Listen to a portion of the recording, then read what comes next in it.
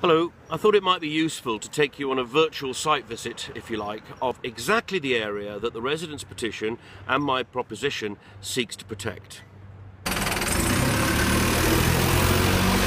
If my calculations are right, it's about 1,000 square metres of grass and trees. The clever thing is, it slopes up to hide all the cars from the Collette low-rise flats. That's part of the genius of the Taylor Leapingwell landscaping. It's what helped give it its listing and its first layer of protection. That and the sense that we go lower and broader along with the buildings as we go down to the sea and the end of the Mont de la Ville. But all that topographical coherence, that whole strip, that whole rectangle, and it couldn't be more clearly defined, will be lost under 5 stories of apartment building under these plans. And it does seem to me, standing up here, that there is plenty of scope for doing whatever, but leaving that alone. And contrary to the Minister's rather disrespectful and haughty, I thought, comments which you may have read, this is not about asking the Assembly to determine a planning application on the floor of the House. This is saying to the Assembly, look, Andium Homes are seeking outline planning permission for this site. Can I have your help in drawing that outline? Can I ask you to consider that in 2011 you double protected this open green space? Now, the Minister, the previous Minister, unilaterally has decided to do away with that protection. I'm simply asking, do you think that is right or do you think that is wrong? After my proposition was lodged, Andium apparently subjected the beleaguered residents of La Collette to a questionnaire.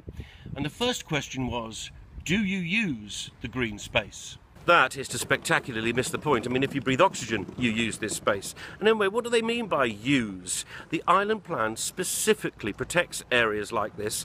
They don't have to have a football pitch on them. They just have to be there. That is the point. And an interior courtyard, let's nail this myth once and for all, an interior green courtyard with a few trees on it in no way adequately compensates for the loss of this.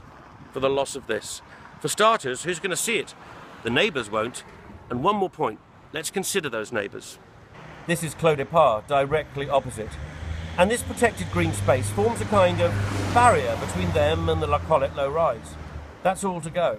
And where there are leaves and trees and green, there will now be 100 windows looking down directly into their balconies and bathrooms and bedrooms. This view of Elizabeth Castle could hitherto only be viewed by those at sea, because, as you've probably guessed, I'm standing on the reclaimed land at La Collette. And who gets the benefit of this magnificent view? Rows of windowless warehouses and surface lorry parks and car parks.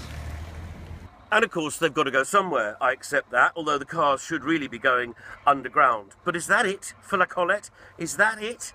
Should we not now be trying to address the challenges post-Buncefield and get a mix down here, get a community down here, some houses down here?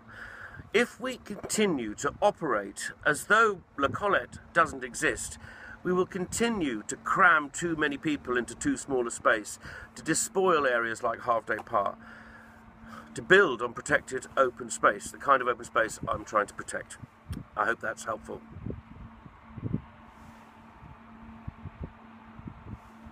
I think I've missed my ferry.